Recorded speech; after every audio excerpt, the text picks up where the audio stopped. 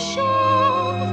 On ne tombe pas comme ça, amoureuse d'un visage que l'on croise dans la rue.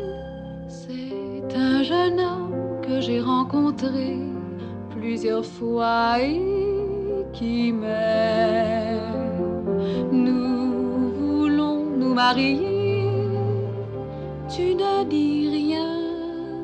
The Umbrellas of Cherbourg, Jacques, Demy, 1964. Can we talk about how beautiful this film looks? I'm amazed that more like hipster nightclubs don't just project it against a wall with the sound off as just wallpaper.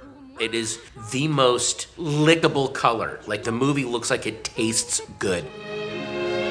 The songs by Legrand, the beautiful colors, the beautiful sets, the fabrics, the wallpaper. All of this color and sweet sound is used to tell one of the, I wouldn't say dark, but uncompromisingly real love stories. J'ai reçu cette feuille de route et je dois partir pour 2 ans. A lot of people, when they watch The Umbrellas of Cherbourg for the first time, are so shocked by how every single piece of dialogue is sung. Every single piece of dialogue is sung by the mailman. Bonjour mademoiselle, bonjour madame. Sung by the mechanics in the garage. Le moteur cliquait encore un peu à froid, mais c'est normal. And the dialogue is not necessarily rhymed or musical. They're just singing it. Quel âge a-t-il? 20 ans. Bien entendu, il n'a pas fait son régiment. Everyone looks at like the French New Wave and then the New Wave of Hollywood is they're trying to tear down the studio system. These people were celebrating the studio system. Demy was about we are reprocessing American big studio product and adding weird personal twist to them.